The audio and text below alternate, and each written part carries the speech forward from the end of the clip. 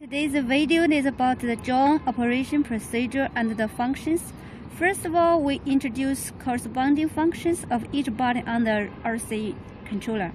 The blank knob here is to adjust the gimbal. RTL down is for auto return.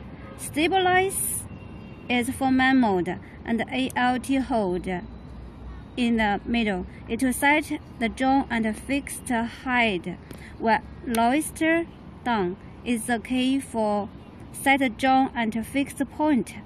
Accelerator key normally is put on the left side by vertically operated. The left and the right direction is to adjust jaw height direction, while the key on the right to control 4 directions, like front, back, left, and right. Now we are about to demonstrate the flight process. First of all, we place the jaw on a stable position and power on the RC. And then connect the battery. Do not touch the jaw as it is automatically detect the GPS. Wait till the jaw finishes this process. Meanwhile, the gimbal is doing a self-test. It takes about 10 seconds to finish. You will hear the beep beep sound when completed.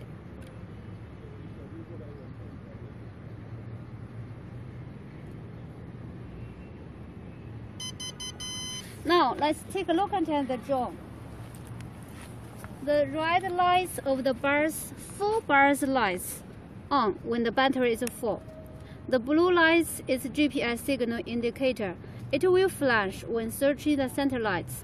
A stable blue light represents the GPS meeting the basic takeoff condition. However, it is recommended to wait extra 2 minutes so it will search for more center lights in order to ensure more precise positioning. Close the battery cover.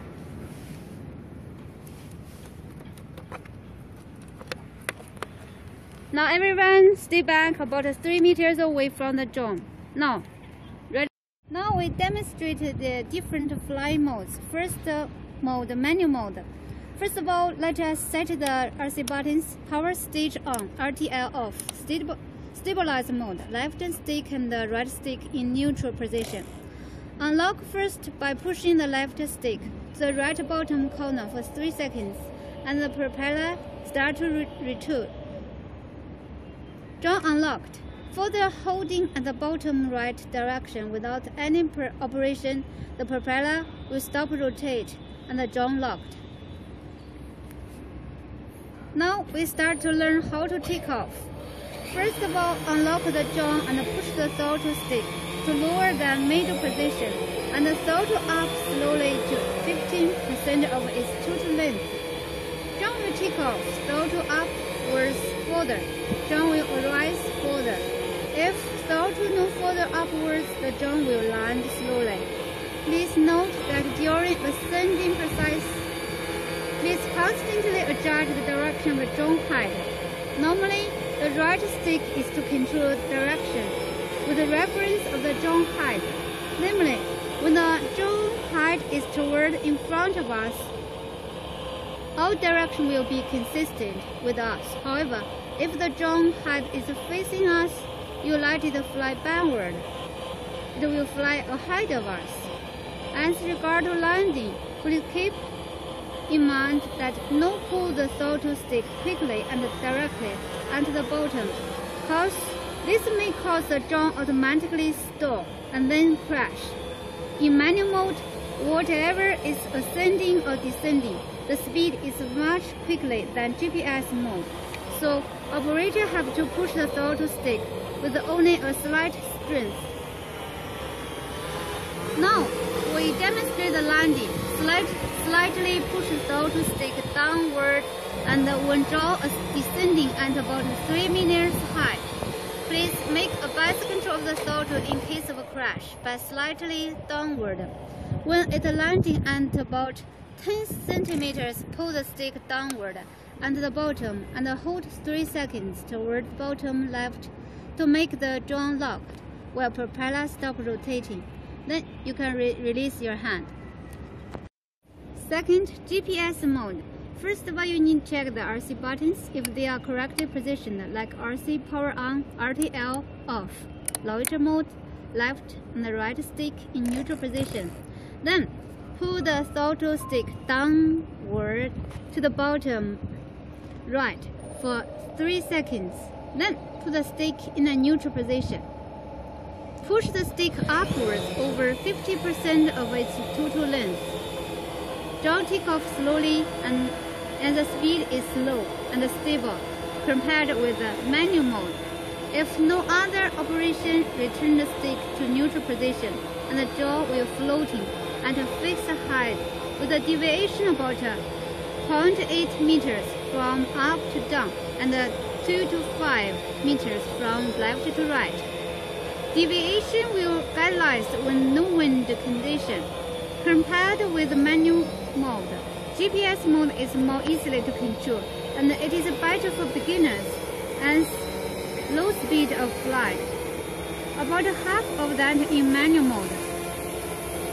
Therefore, it is the best choice for aerial video. For landing in GPS mode, operator only need to put down the throttle stick and when the jaw flies at about 10 cm high, push the throttle down at the bottom and then bottom left, holding about 3 seconds, then the jaw will stop and the propeller stop rotating. Jaw is locked and release your hand now. It is recommended that new users operate in GPS mode for safety. Now to introduce the ALT hold mode. This mode is nothing to do with the GPS. This mode is achieved by the air pressure sensor on the flight system, and the model is widely used indoors.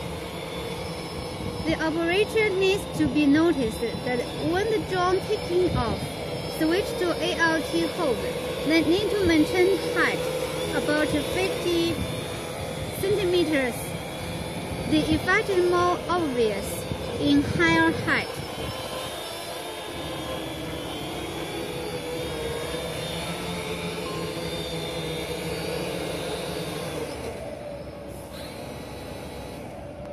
Finally, we introduce 3 auto-return situations. One is in RTL mode. Second, auto-return when out of control. And third, auto-return beyond boundary. Drone can return home via RTL mode when GPS signal available. In addition, the drone will return while out of control or flying beyond its specified distance, about 1,000 meters. Auto-return system will be triggered where the drone losing contact or low power. And the whole process can be divided into 2 processes. First, it will return to a height about 10 to 20 meters with a comparatively quick speed and floating. Then, start a further landing with a slower speed.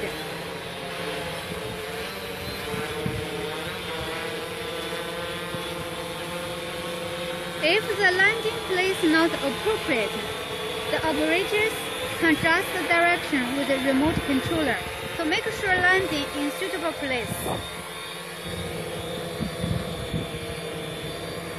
Just be noticed that all this process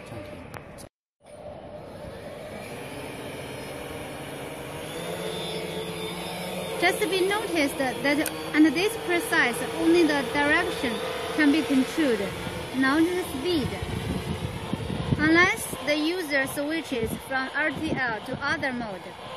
However, it is not recommended as there may be security risk. Now we demonstrate the out of control return.